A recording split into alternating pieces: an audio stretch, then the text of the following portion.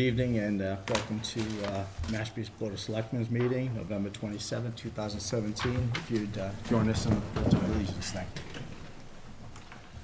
I pledge allegiance to the flag of the United States of America and to the republic for which it stands, one nation, under God, indivisible, with liberty and justice for all. And if you'd join us for a moment of silence for those who have lost their lives protecting our rights and freedoms.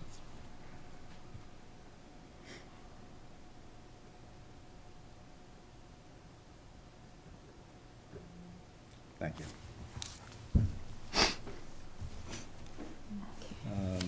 I need a I make a motion to approve Monday, November 13, regular sessions minutes. Second.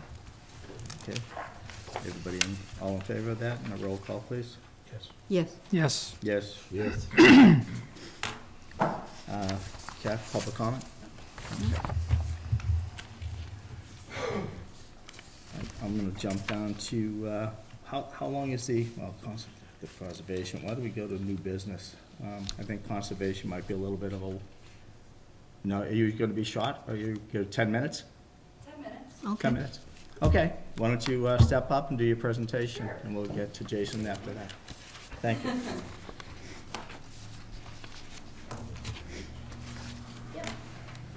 I'm Drew McManus, Conservation Agent for the town of Mashpee.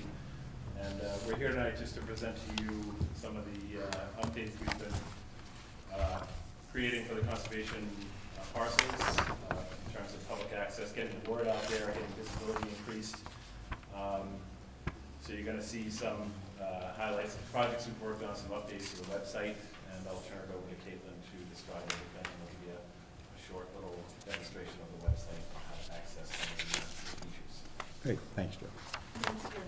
I'm Caitlin Carter, the Assistant Conservation Agent, and I'll jump right into it here.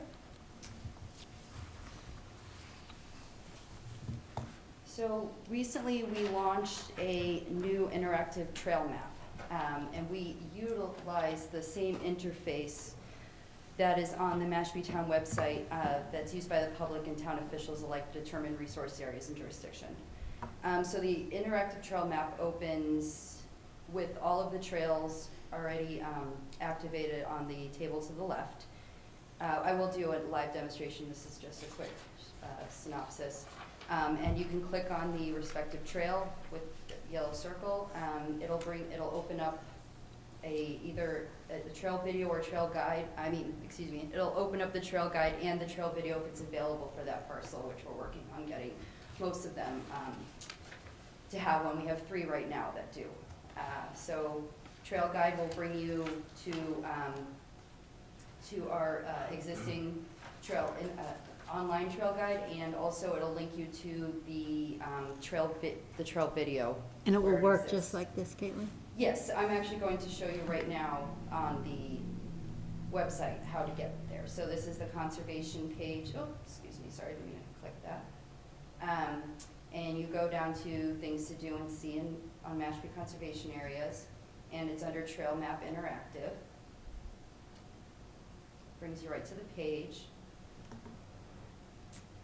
Just a quick little intro. Oh, and Clay Nicholson was integral in getting this launched. He did a lot of the actual legwork. It was just kind of I was throwing around since I started.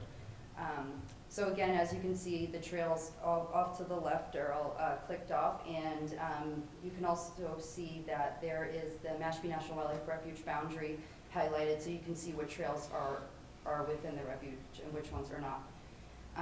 And some of them are grayed out, and the closer you go, it will activate them. They're just too small to register on that. So I will, for an example, I'll show you Santua Pond Preserve. Again, excuse me. So you click on the trail, and again, here you go to either the trail guide or the trail video. So I'll show you the video. Again, we have 3 made: Santua Pond Preserve, Mashpee River Woodlands, and John's Pond. So it's a quick little minute and 16-second video. Dylan Stevens from Saddleback Solutions created these videos for us.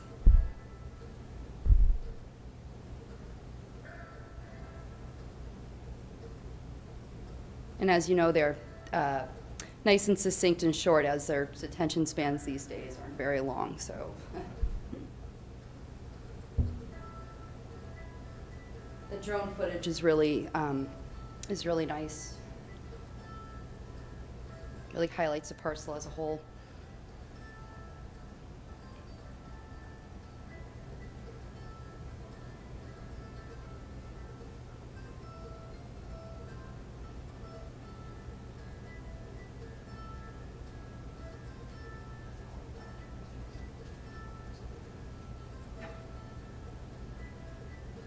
Yes.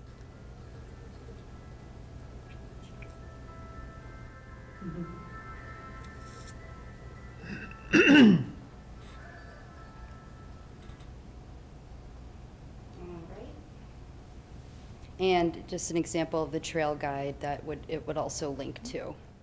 I do have to work on updating a couple of the trail maps, and some of them still have to be linked, so it's still in a preliminary phase, but I think it's a really great snapshot for people to see exactly where all the trails are in respect to either where they live or where they're vacationing in Mashpee.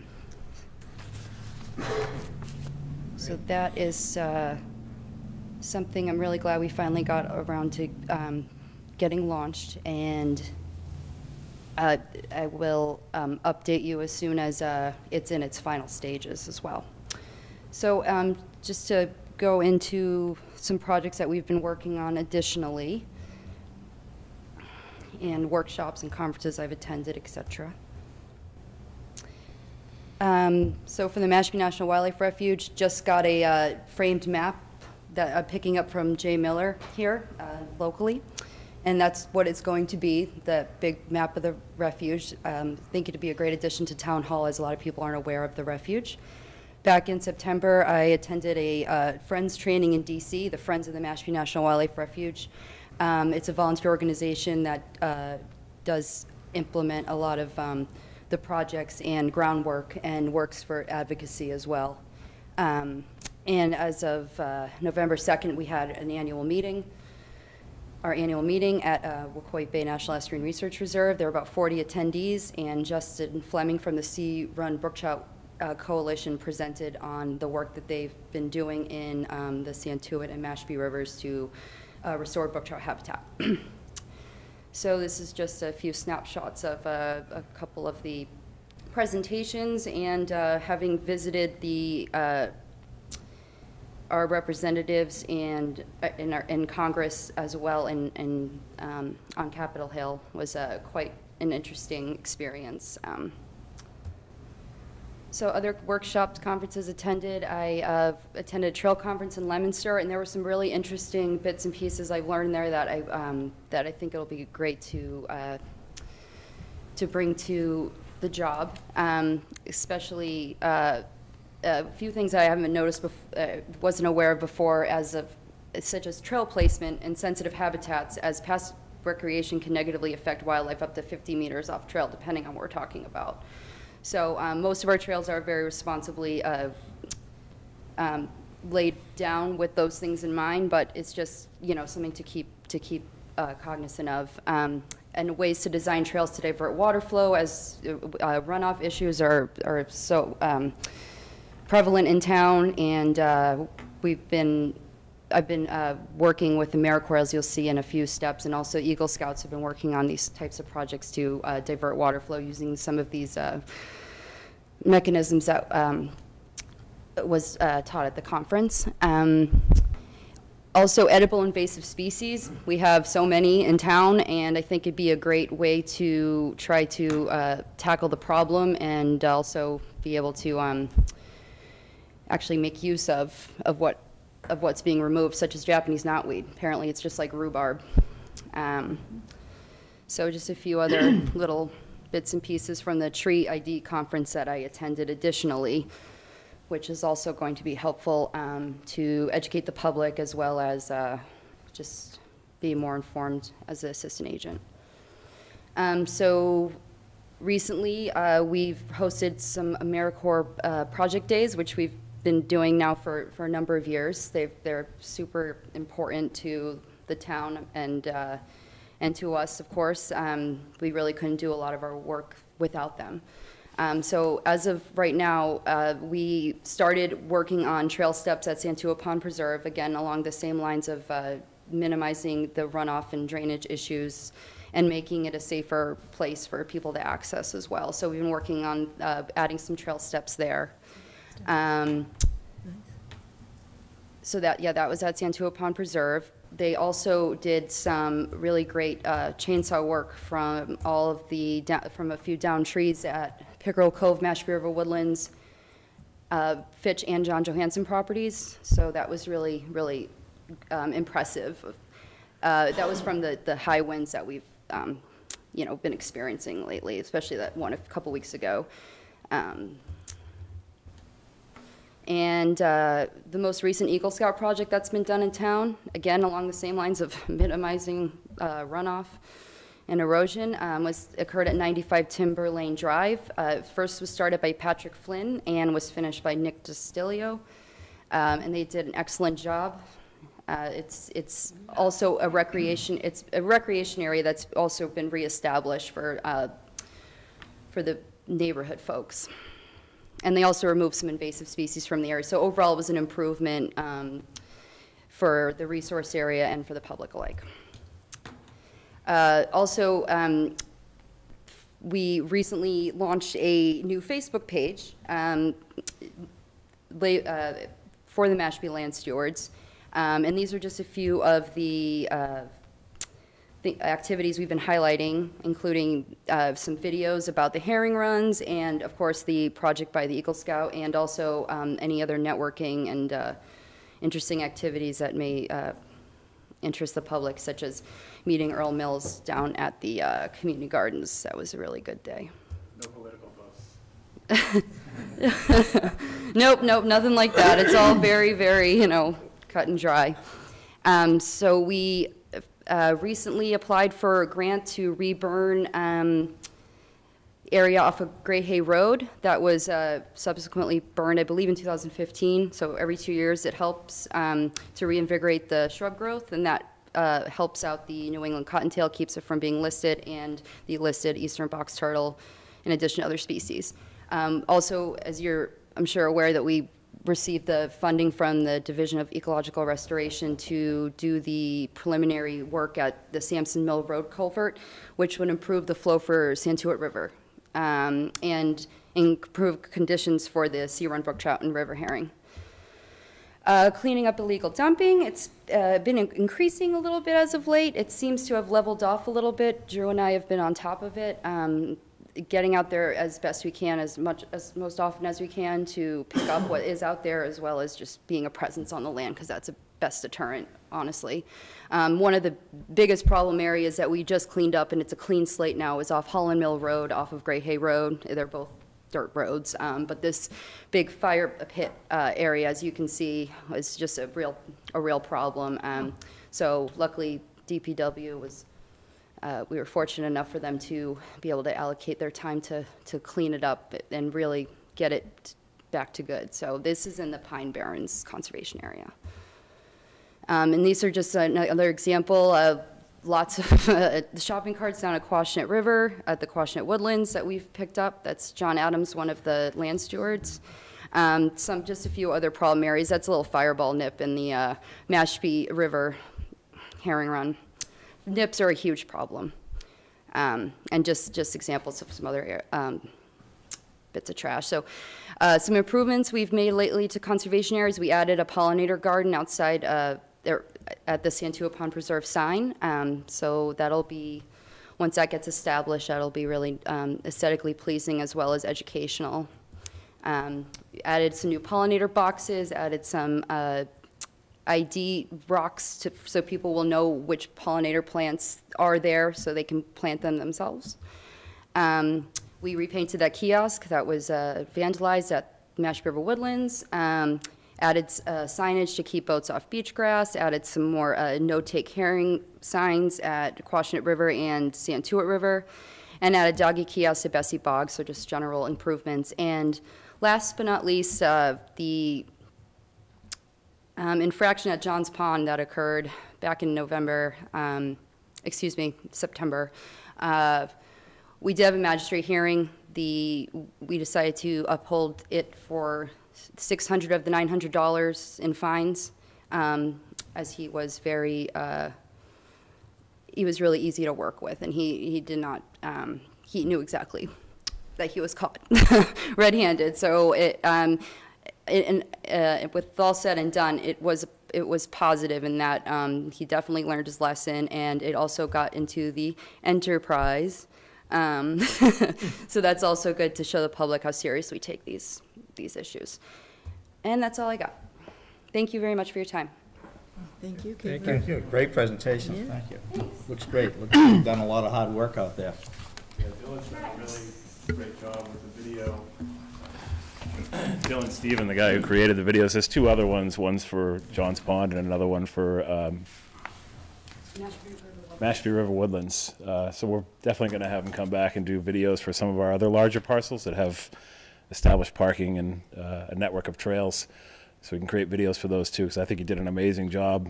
And I think it'll really help to get people out there, which the more people on the land with responsible presence helps to deter those who are doing prohibited activities. So it's really I love it. I mean, the more people can get out there, there's some amazing trails out there. Yeah. Behind me is Mashpee Woodland. We're out there all the time. Everybody else should enjoy it as well. yeah. Great. Thank you. Thanks. I just want to note, I want to, thank Rodney for recognizing the need to, make investments in our public resources and finding room within our budget this year to expand Caitlin's hours. I think you can see the kind of return that you get on it, and it's more than just buying the land and saying we're done with it. If we make it accessible to people, some of the things that Drew suggests, some of the bad things that cost us money get prevented, and people are better off being outside, connected to the outside world. So it's a great place to make an investment. Agreed. Agree. And I'm very pleased with the video and appreciate the work that was done on that. Very good. I think Dylan's a Mashpee resident, isn't he? Yes, Did Dylan live right up the street? Saddleback, yeah. Yes. Thank you. Okay, we have a public hearing, so I need to me open to the read? public hearing. 640 for the tax classification, Jason Strebo and Craig Mayen. Under Chapter 40, Section 56, as amended by the Chapter 369 of the Act of 1982 and Charter 79 of the Acts of 1983, the Mashpee Board of Selectmen will conduct a public hearing on whether the town of Mashpee should implement Classification Act.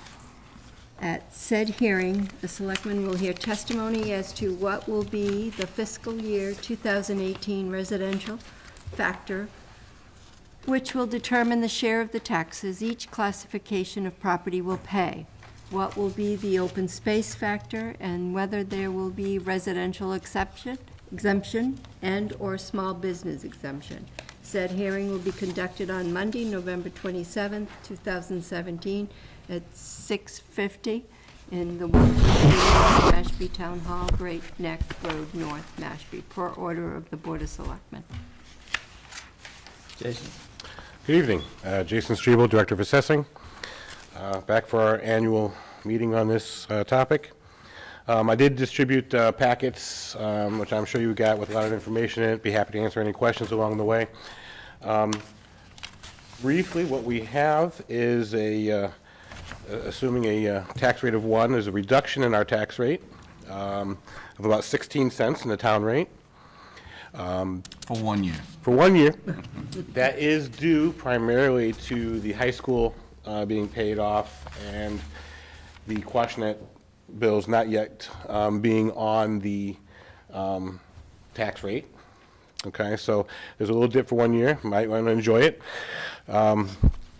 But it's a positive thing. It also helped that the valuations have gone up with the economy, and the housing market has provided another impetus for the tax rate. Would have dropped a few cents anyways. I believe it was about 10 cents that was the high school that was on the tax rate previously. So the other is due to, the Increase in values. increase in values and also the drop of the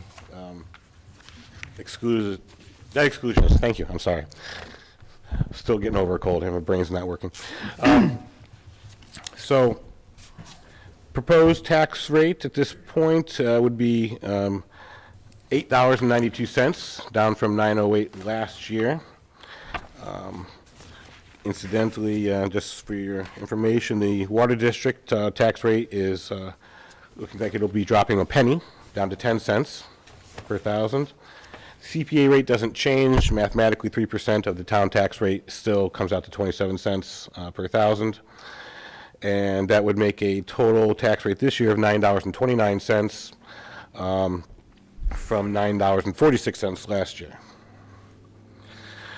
The excess levy capacity for this year is calculated to be $804,715.29. And what can I answer for you? What would you? What's the average tax bill change going to be? The average tax bill change is likely to drop a good $150, depending on your house. And what do you project? You said there's a one-year drop? I do project a one-year drop. The debt exclusion for the Quashnet, I'm not sure yet how much is going to be borrowed that first year, how much will be in that first year. We'll figure that out probably in the summertime. You can count on the tax rate changing by a penny, roughly for every $50,000 of the levy. We have Cape Tech too to add on. That is another looming debt exclusion at this point. I don't think that's finalized yet, obviously. That will have an impact, significant impact. In May. But that wouldn't. The tax rate, not necessarily in values. Well, that may not even hit in 19, even though you authorize the debt exclusion. I mean, That's true. you have to incur the debt and then have debt service 6 months later before, so then that's going to push off. It might very well, depending on the timing, absolutely. How much what was the, in terms of comparing apples to apples, what was the size of the high school debt versus compared to the size of the Quashnet? This is one of the reasons I brought Craig.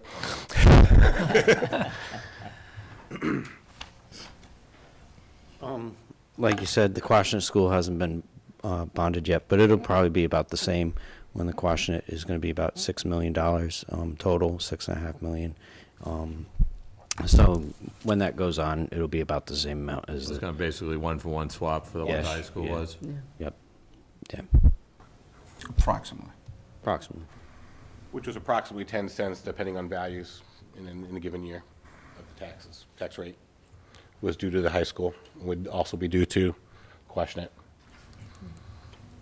Similar numbers can be extrapolated for So then we have Cape Tech, right? and of course, the huge elephant in the room that we don't know is the water resources and management.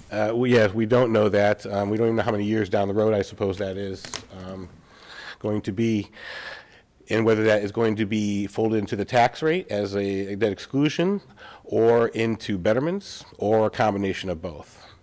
And we'll need to work those numbers very carefully when we get to that point, so the board can decide how they want to approach it. Great. I think that's something we should probably sit down and figure out before. Long before. We'll get together whenever you're ready on that. That's something that we should probably be scheduling anyway. Or other alternatives. Yes, or other alternatives if possible. It's just, and I think everyone is anyways, we got to keep that in mind that it's coming. It is. Not just us, I'm sure, the rest of the Cape is looking at this too in a lot of different ways, so. And they're looking at the tech, a lot of them too, so. How much conversation did the assessors have about any of the exemptions? The conversation was, the board thought that the fairest approach was to recommend that there be no shifting in the tax burden from one class to another. They recommend a tax factor of 1 for all classes of property. including open space. The residential exemption, they feel that is not a viable shift in the tax burden at this point. And the small commercial exemption benefits a very limited number of properties and would just raise the commercial tax rate overall, so. So we don't have a commercial tax rate? That's right, but you would, if you gave a small commercial exemption, you would shift the tax burden to, you could just shift it to residential also, but it would shift it a little bit. But there. Set up a separate rate for commercial, so you'd have a split rate, and then you'd have two rates within the one side? It depends on what you do on the other side. No, if you could shift it if you just did the residential, the commercial, small commercial exemption, you would shift it to the entire tax base. Right, but you'd have to adopt a commercial rate. In order to shift it just within commercial, you'd have to adopt a commercial rate, that's correct. And I guess my question was, yeah, how much was it talked about, or was it just dismissed by rote? No, they actually did consider it. You know, they know it's an issue every year for people to consider. But one of the things thought, especially in the small commercial exemption, or even the shifting of the tax rate to commercial while you may be lessening the tax rate for residential properties a little by shifting the tax rate in commercial, half of all the taxes that we pay here in Mashpee, of course, go to our education system, which I'm sure everyone is fine with, but the businesses will be the first to say they don't have kids in the school, even though they may benefit from the output of the schools. The other thing is, really down the road, the board considered that businesses don't pay taxes, really. If they get an expense increase out of taxes, they raise the price of their product for the most part, at least as much as they can. And if they can't get customers to pay that, they move on or go out of business. But generally speaking, that tax rate shift is passed along one way or another. So they thought the best option would be to recommend. I do note that the board has in the past wanting to, as soon as you hit 8%, you were going to talk about this commercial tax rate shift. One thing I'm hearing out of Boston is a legal challenge to personal property and whether or not that is actually subjected to the shifting of the tax rate. So once that legal wrangling is figured out, I think there's even a case pending about that, but I'm not sure yet. I'm still waiting to hear. That has the potential of taking the personal property out of that class, which is 1.2% of our current tax base, which would bring it down to 7.7% commercial industrial shift at this point. The other thought to keep in mind is that shifting of the commercial rate requires a software upgrade, requires funding for that software upgrade, and would delay the issuance of the actual tax bills. Craig's office would have to do quite a bit of maneuvering to get that out. The tax bills would be late. Probably fourth quarter would go out sometime in May, maybe longer. We could issue third quarter preliminaries, but it would throw things out of whack.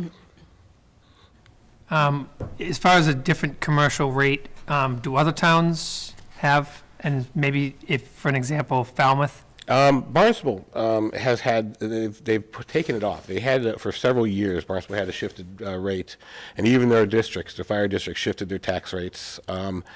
Actually, when I was there, they decided to do this. We ended up with 19 different tax rates in the town from 5 different districts, and the town itself shifting their rates.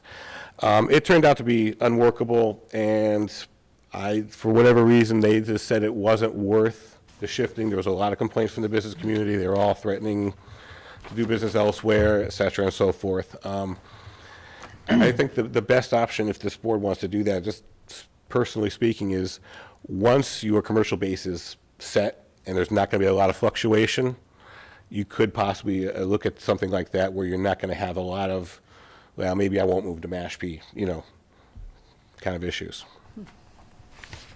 Yeah, there's not too much land left, I think, for commercial. Yeah, I mean, it's Mashpee Commons, as you know, and a few other facilities around. Right, and they're looking to change the plan for Yeah. more residential, less commercial, so. Okay. But it's all going to be clear, but it's all commercial, it all falls within the commercial frame. I mean, all that land's zoned commercial, even if there's residential there. So, I mean, do I recall right, you at one point said, I think you said 10% of your tax base is sort of the threshold for considering commercial. Generally as speaking, viable. that's what I've heard other towns consider. They generally consider that to be a trigger number, if you will, at least to consider it seriously. And depending on residential, as far as Mashpee Commons or anywhere else, it depends if that residential is residential use or if it is commercial use via rentals, which becomes a commercial use. Very good. Any other questions? Well, I'll just say, you know, two things, and I'm on the losing side of this every year, so, you know, while the one-year dip is fine, it still leads me to think that having some form of, you know, stabilized debt service reserve, knowing we have all this debt piling up in front of us, I think it makes it, it's nice, everybody says, yippee, your tax rate went down, and you know that more stuff's looming a year or two out, and all it does is increase the slope of the upswing, and it makes everybody get the heebie-jeebies about it. So I think a flatter curve is a better way to do it. I know there's not a lot of support for it.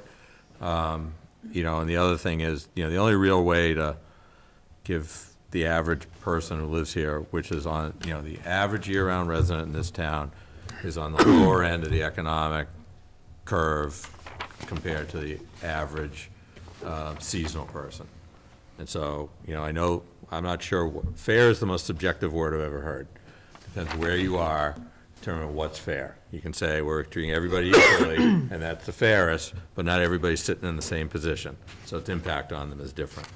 So I continue to think that a residential exemption helps people who need the help the most economically in town, but I know there's no appetite for it. Just have a conversation, what figure would you be figuring on your residential exemption? I don't have one at this point. I mean, you know, they modeled the high end. You modeled 30%, I think. I went with 30%. There's actually talk of trying to do it to 40% now, and there may be actually possible doing it to 40%. I thought 30 was the legal limit. It was. It still is at the moment. But this was all started by Boston. Right. This residential exemption was started by Boston, and they started with the 10%, 20%. Wasn't working. Still, the shift just wasn't doing what they wanted to do, so they went to 30, and now they're talking about wanting to go to 40 because it's still not having whatever effect they thought they were going to have on it. And I don't know if that's just the economies of Boston or if that is the economies of this program in general. Jason, am I correct that it used to be, I don't think I read about any others, Nantucket's the only thing on Cape and Islands. Provincetown adopted after we Provincetown rejected did. it. Provincetown adopted it. Barnstable still has it. Yeah, but Barnstable, that's why I asked what rate, has a different form of it, isn't it? Aren't they at a lot lower rate? They do. They are at a lower overall tax rate, not necessarily a lot lower. When you have a residential exemption, it actually raises the residential tax rate.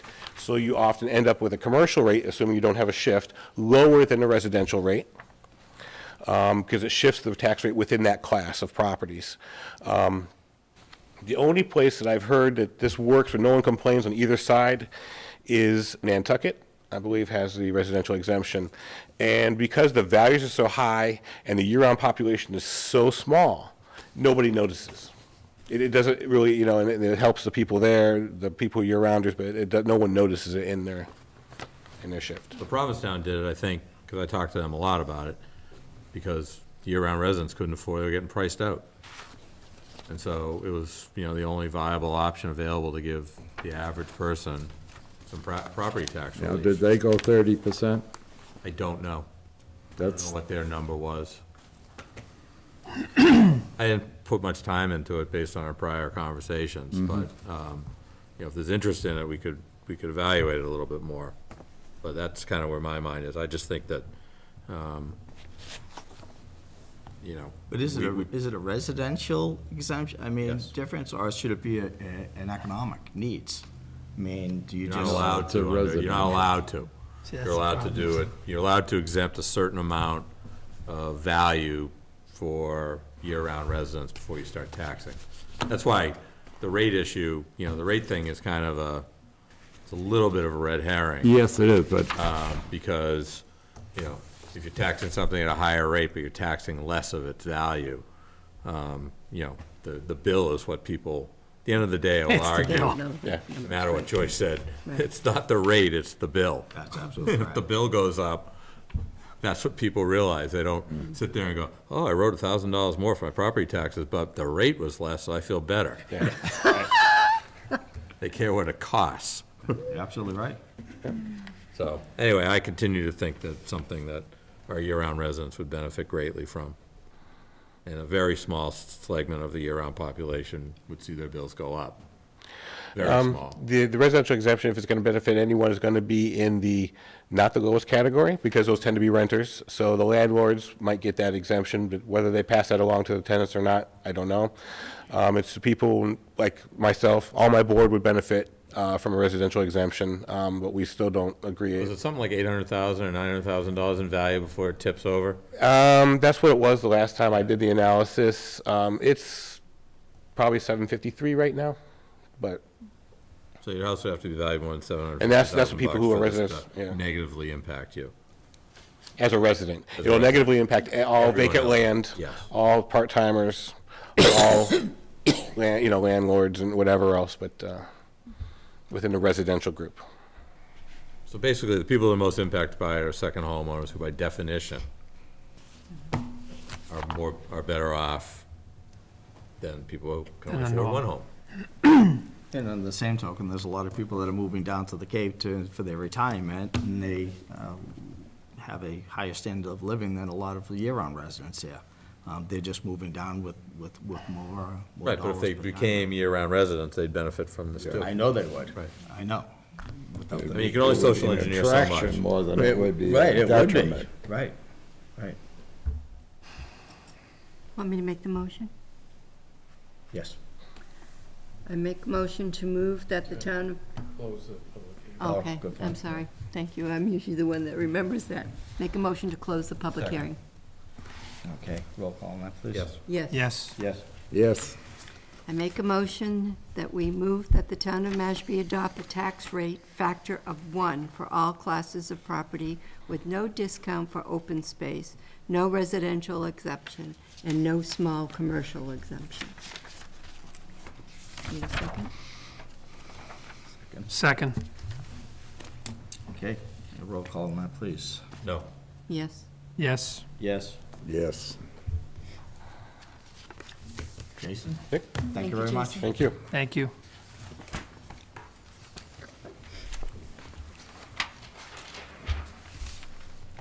Okay, we have new business. We have an acceptance of a resignation from the Cultural Council. I make a Mr. okay to Robert accept Mendez. the resignation from the Cultural Council, Robert Mendez, with a letter. Second. He's really good on that. Okay, roll call. Yes. Yes. Yes. Yes, Number 2, we have an acceptance of resignation for Mashpee Cable and Advanced Technology Advisory Board. I make Ms. a- Wendy Williams. Make a motion to accept Wendy Williams' resignation from the MCAT committee with Second. regrets. Roll call. with a letter.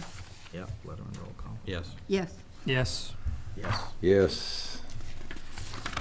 And we have a discussion, and approval to deficit spend the On snow. And I, I wanna- already. First snowflake has fallen. And snow and ice. I make a motion that we approve the deficit spending for snowfall I ice second account. it. All right. And roll call. Sure. Yes. Yes. Salt. Yes, Right. And Just want to point out, if we do increase this, it's what we're stuck with. We That's right. we know can't that. it decrease. doesn't change. That's right. does it Some melt? people may question why we're asking for this, because there hasn't been a snowflake. We just spent about 85,000 for salt, and the line item is only 116,000. If we get a storm, we want to be able to Yeah. take care of it. Yeah, we've done a great job for the last few years. Let's so, keep it going. Yeah. I Thank would you. agree. Yeah. So, and we have an update on the Johns Pond from Town Manager, Rod Collins. Yes.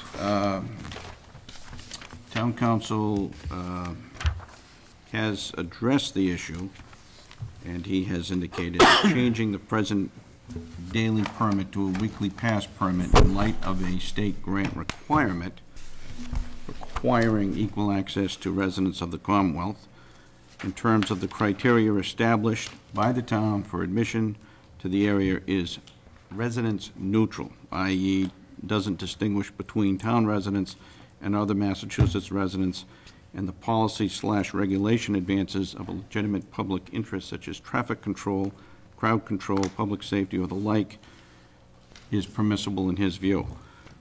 So until we have any contrary information or conflicting information, I say we keep things as is. We already passed this, didn't we? You did. Yes. So put town councils in plain English. We get rid of the day pass, we oppose a weekly pass, pass. as long as Which we it did. applies equally to people who live in town, people who live out of town. Right. In his opinion, we're within our rights under the so. equal access agreement for the state. Right. Good. Always subject to Somebody's saying different. further review. But as it stands right now, you wanted an update, and there it is. And that solved some of the problems that people were perceiving. That's what I at was, the location. I called for the update just to inquire about if it seemed to resolve some of the issues that were happening the second half of the summer. I can certainly say to you that far many more residents are pleased with it than not pleased with it up to this point, And the intention is to continue this forward into the summer of 2018. unless directed otherwise. Fair Okay, enough. Seems to be working, why change? I'm good. Thank you. Thanks for following up on that. Okay, well, that cleans up the agenda. Any liaison or? I have one December 2nd, across the street at the community park. It's the lighting of the tree. Community park, okay. Will I any think special San- guests be there? I think a special guest will be there for the children. Really? You Yep. think Santa Claus might show I up? think I heard that he will be there. Rumor has it. Well, I'm gonna try to Like be a Harry there. was showing up this year. You I'd might like too. to, I'd like to compliment everyone who did the Rotary this year, had anything to Yes. do with it. The new LED lights look tremendous. I didn't think it could look any better, but it does.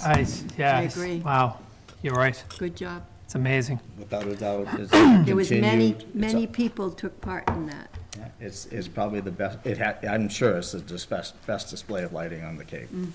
Absolutely, great job. I did have an update on the Assembly of Delegates. Last meeting, they had the Health Department from Barnstable County, and one thing I was not aware of, that they offer immunization shots, especially overseas for travel, and their rates are much more reasonable than they would be in a private sector.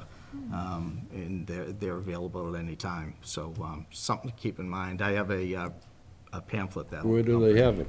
At the Barnstable County Complex. I forget what the building is, but it's up by the old prison area. Yeah, they're up in the prison, I thought. Yeah, yeah, so, but I just was not unaware of it, so I thought it was good information for that reason, so. You having fun with all that? Hmm? You having fun with all that? Yeah, it's very eye-opening, because I was unaware of what the Barnstable County government does. And I think a lot of people are, but these are things of this nature where I didn't know you could get immunization shots. So whatever it might be, if it's beneficial to the public, we pay for it, why not use it? So, any other, nothing? Make a motion to adjourn. Mike, quick Oh, sorry. compliments to the Housing Institute for HAC. That was a great 5-week course and very informative on affordable housing and zoning and such, but it was a great course. Make a motion to adjourn. Second.